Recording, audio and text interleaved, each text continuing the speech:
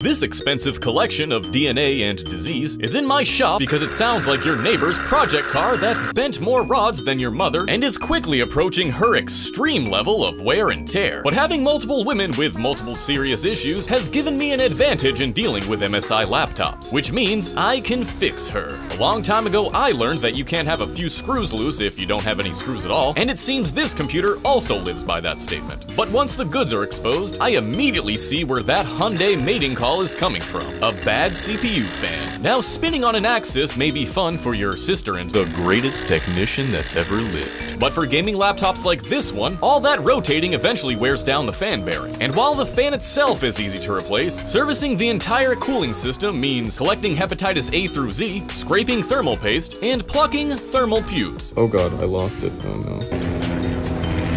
But it's all worth it in the end when it's running just as clean as it is cool. Nice.